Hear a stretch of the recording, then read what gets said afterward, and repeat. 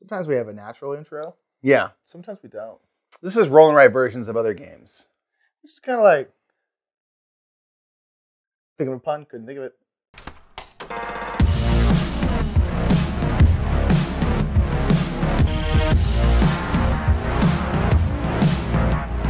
What's up, everybody? My name is Nick Murphy. I'm Mike Murphy. We are the Brothers Murph, and this is kind of this list and the next list is actually kind of an idea that came out of a list that we did a little while ago, which was like top 10 gaming sequels, like sequels to board games. We kept coming up with all these different ideas for stuff, and then we realized, like, oh, you know what? I think this could be its own list. And this is one of those. This is top 10 roll and write versions of games. Yes. Because those are kind of sequels in their own way. But we're like, you know what? We think we can make a whole list out of just that. Yeah. So let's have that be its own thing. And here we are. Absolutely. So this is going to be games that you have seen that now include pencils and usually dice, and they kind of try to re-implement their parent board game, as we've said. So we're going to go right into it with our number 10.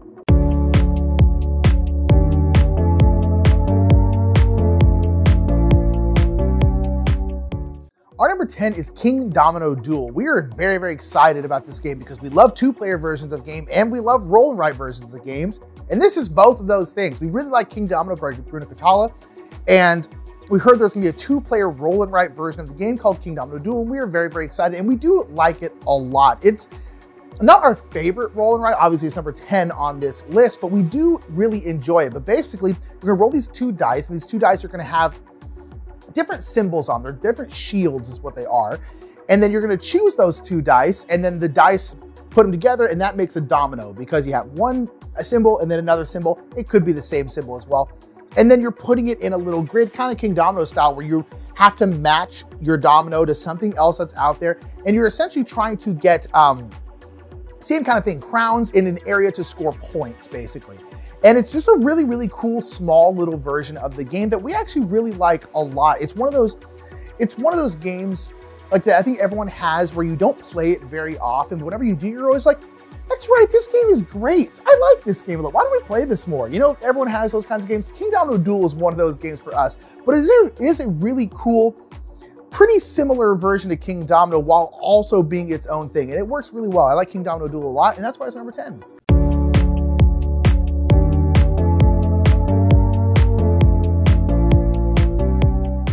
Our number 9 is Lost Cities, the roll and write. This takes Lost Cities, a very popular Reiner Knizia two-player game. It makes it from 2 to 5 players. Now we are rolling dice that are going to give you a number and color combination that you will make. And like Lost Cities, you always have to place down a number that is the same or higher. Rather, in this version, you put the same number, but you always have to ascend. You can't go backward. If you put a 10 down first, you're going to have a short journey because you can't go lower than 10.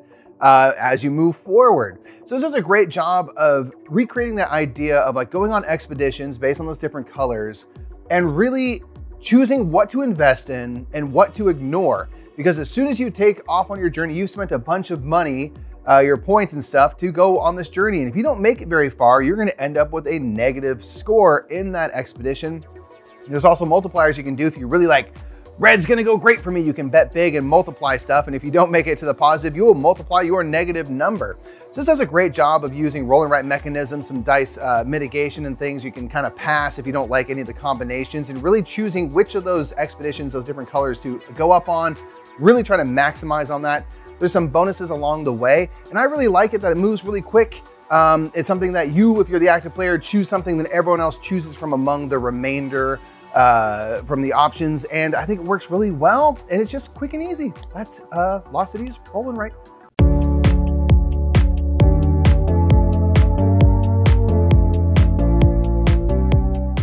Our number 8 is the Isle of Cats Explore and Draw. Now this is interesting because this kind of came out of the pandemic, because Isle of Cats was a really cool card drafting game. We were trying to save all these cats from this island. Really fun game that we like a lot. But when the pandemic hit, they came out with essentially a remote way to play the game. That way you can play over things like Zoom. You could play it, and as long as one person had the game, you know, everyone else can kind of play along. And it was a really, really cool thing to do in the middle of a kind of unprecedented times that we were in the pandemic, and still are in, unfortunately. And so then they eventually made this into like more of an actual game. And it's pretty darn similar to the remote edition with some slight changes. but it's really, really cool. So you have Isle of Cats, so you have your boat, you're trying to fill it with all these different cat polyomino tiles and stuff. But in this case, what you do is you put out the cards that you can draft, you put out into like a little grid, I believe 4 by 3. So you have 4 columns of 3 cards, and you choose a column that you want to use. And it might have cats in there, it might have lessons. Lessons are the way you score in the game for the most part.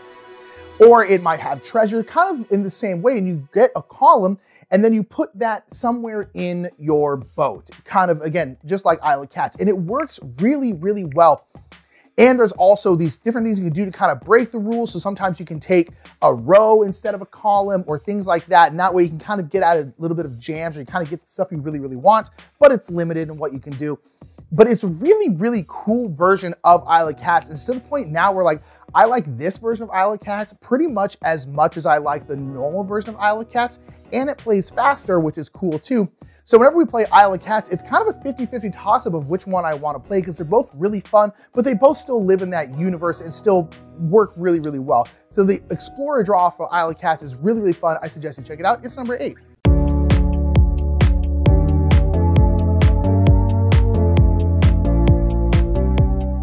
So number 7 is Long Shot, the dice game. This is based off of Long Shot, which was made a long time ago, and then now it's another horse racing game put into roll and write and erase and write again form. So in this game, you have these horses that are going around a track, and you are betting on horses. You can potentially purchase horses that then will win you money if they come in first, second, or third. And you're just rolling out a die, which will activate a horse and give them some movement. So maybe horse 4 moves forward 3 spaces. And then based off of that horse card, you have my other horses that might move a space forward as well. So it's all about trying to mitigate something that you can't really control, which I really enjoy. Like if I'm sitting at a horse track and betting on the race, I cannot influence that race directly. There's not much I can do. I can just hope to guess right based off of the information I have and guess on the winner. So as the game goes, you can place bets continually on horses. So if someone gets out to a rip-roaring lead, you can start betting on horse number 3.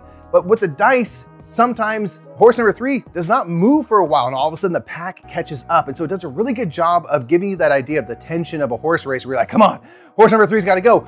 Oh my gosh, horse 8's breaking late. They're going to make the win, you know? And it really does feel like that exciting horse race. We're like, yeah. But all you can kind of do is cheer and stuff. And with all the roll and writing thing, you can do some set collection. You can go to the concession stand, which gives you these bonuses you can get, which might make you place extra bets. You can purchase horses, which might give you a power, and also give you more access to money. You want to have the most money at the end of the game. So I really enjoy the kind of boisterous horse race feeling that this game comes. And because of the dice luck, it really is always a pretty close race that you don't quite know how it's going to turn out, which is really exciting. So that is Long Shot, the dice game.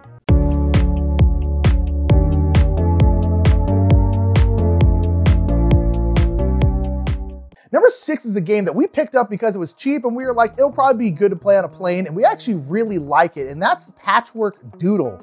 This is the roll and write version of Patchwork, shocker.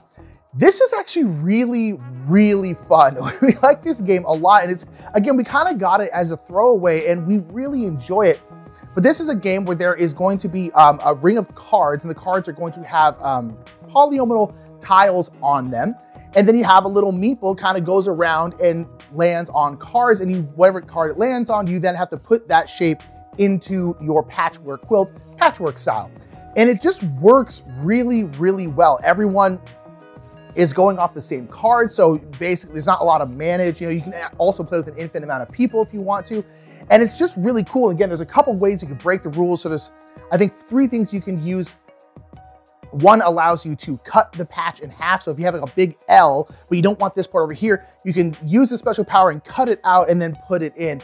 And it just works really, really well. And it's just very Patchwork-like, but it's just a much smaller package. Because one thing about Patchwork, I really like Patchwork, but it takes a huge footprint because you need that big old ring of tiles, which is cool, but it just ends up, it's a game that looks like it's gonna be small, and it kind of is. But Patchwork Doodle is that small, and we play it on planes all the time. It's kind of become one of our favorite plane games, and we really, really enjoy it. So Patchwork Doodle is our number 6, and it's really, really fun. It's worth a pickup.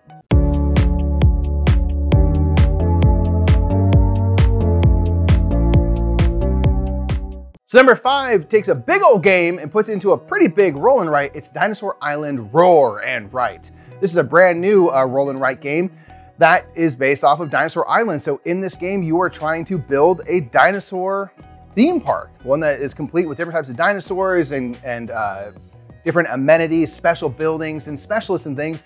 It does a great job of taking the heart and soul of Dinosaur Island and those DNA dice and bringing it to a roll and write form, where now you can draft different dice that'll give you DNA, that might give you money, security, all sorts of things like that. And then you're going to be writing and adding onto your 2 different sheets the DNA you get, the money you earn, and that money might give you specialists, which give you different powers. Then you have to take all that stuff and build a park. You have to turn that DNA to build dinosaurs. You have to build roads so that you can create a pathway from all of your different exhibits, or else they can't be viewed and you can't generate excitement from them. There's kind of an excitement income engine where every time you run a tour of your park, you'll gain all these bonuses based off of how far you've traveled down your excitement. You'll gain them all every single time. So of course you want to get as exciting as quick as you can, so you trigger all these different types of bonuses. It's really fun. There's really cool different special buildings and specialists that swap out from game to game, which will give a different feel, because in this game, you might have this special building, which is going to change the whole landscape of what you place where, and keeps a lot of variety and variability in the game. So that is Dinosaur Island Roar and Write.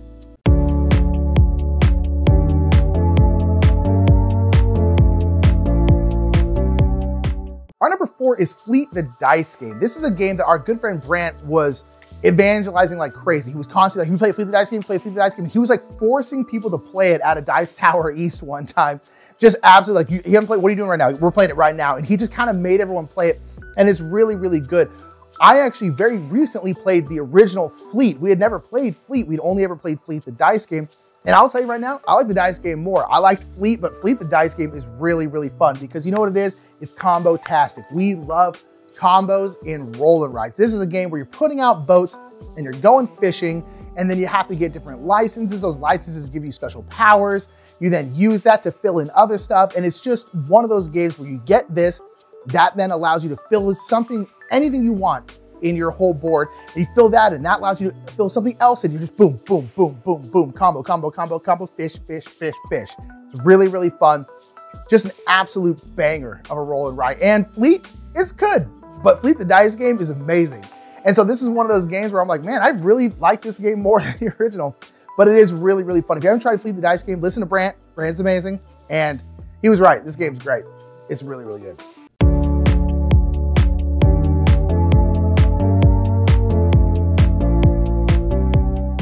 So number 3 is Castles of Burgundy, the dice game. This is the first ever roll and write game that we played. And we in fact played this long before we ever played Castles of Burgundy. So it was this kind of thing that we really enjoyed this game. And then we played Castles of Burgundy and then went back to Castles of Burgundy, the dice game, and realized, hey, this does a good job of feeling like Castles of Burgundy, which is what you hope for on a list like this. So in this game, you are now rolling dice that are gonna give you a color and a number, and you need to then build out your kind of estate similar to Castle of Burgundy. You have to add on to adjacent hexagonals. You have to build out from where you've built before. And then certain colors like the mines and the shipping lanes need certain numbers. Like the shipping can only have 5s and 6s. You can only have 3s and 4s in the mines. Animals, you just wanna have the same number and however many spaces that is, and the higher the better.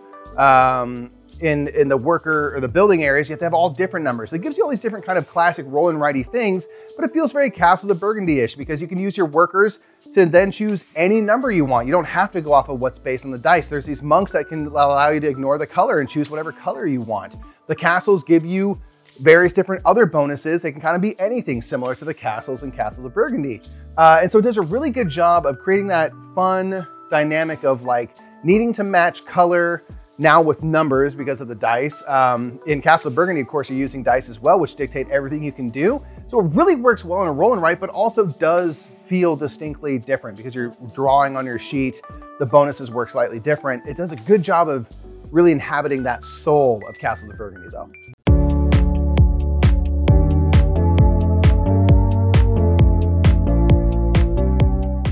Number 2 is a game that we are so excited when we heard about it, and this is Lanterns Dice. Again, you take a game we already love, you make a roll and write version of it, and we're super into it. So Lanterns Dice is really a sequel to Lanterns, because Lanterns, you're putting out all of these lanterns on the lake as a dedication to the Emperor, and then Lanterns Dice is right after that. There's a big firework display. So now all the lanterns are already in the lake, and you're covering up those lanterns with fireworks. It's really kind of a cool sequel to it in terms of the theme.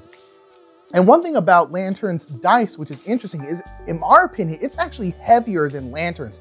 Lanterns is not a heavy game. Lanterns Dice is also not a super heavy game, but it is more to think about than Lanterns. Lanterns is very, very chill. Lanterns Dice is kind of a tough puzzle because you're gonna be rolling out these 4 dice. Those dice are gonna have lantern colors on them.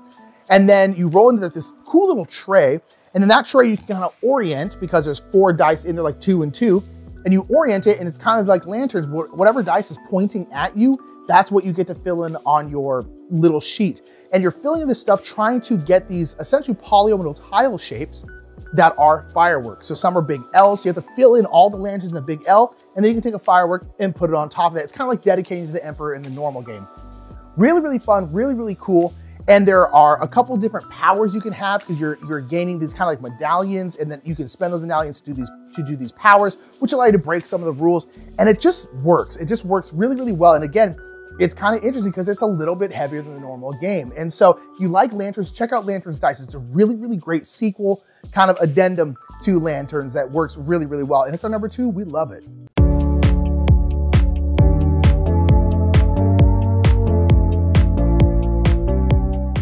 Our number 1 was the inspiration for this whole list. It is Rajas of the Ganges, the Dice Charmers. This is a dice rolling, dice drafting version of Rajas of the Ganges, which is a game that we really, really love by the brands. And in this one, you are doing the same stuff as in Rajas of the Ganges. You have a money track and you have a fame track, and you need those 2 tracks to cross each other. They go in opposite directions around your board.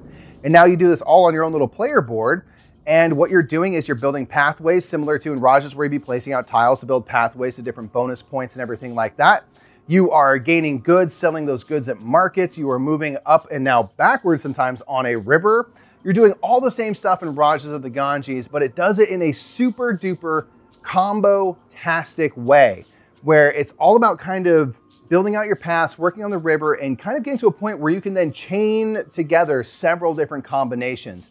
Almost everything you do, if you get to a certain point on it, you're going to trigger a combo on top of your normal action. So this game always includes an epic moment or two where you just chain off a bunch of stuff, you move way up on both your tracks, and you feel like you've got a lot done. And that's something that is immensely satisfying to us. We love the theming of Rajas of the Ganges. We think it's really interesting and beautiful and colorful. And the dice game does a great job of taking all that and giving you a slightly different feel while feeling very familiar, which is a nice thing, because you kind of sit down, you're like, okay, I see how this is gonna go. And you only have to talk about how things change and differ from the base game. You're kind of already halfway there, which I think is a good thing. It makes it very easy to get into and play, and then provides a beefy roll and write game where it's all about those sweet, sweet combos. So there's a lot to enjoy with this one. And that's why it's our number 1 roll and write based off a parent game. That's it. That's a roll. That was the whole thing. Indeed. We love roll and writes. We're huge, huge fans, or flipping fills, or whatever you want to call them. I really like when we really love them. Yeah, I really like when they have games based off parent games, because it's really cool to see, like, how do they get the heart and soul of that game into this kind of different mechanism. Yeah, very often they really, really do. You're like, wow, this does feel like the base game, but its own thing, you know? Very much so. And that's really, really cool. So down in the comments below, let us know, do you like these kinds of games? Do you like when they take, like, we get very excited. Like, we hear, like, when Rajas Dice got announced, we were like, are you kidding me? One of our favorite games, we turned to a roll and write. We were so, so excited. So let us know down in the comments below what your favorite kind of roll and write implementation of a game you already love is. And let us know what kind of list you would like to see us do next. Put it down in the comments below. Absolutely. Until next time, I've been Mike. I'm Nick. We are the Brothers Murph, and we'll see you in the next top 10. Bye, everybody.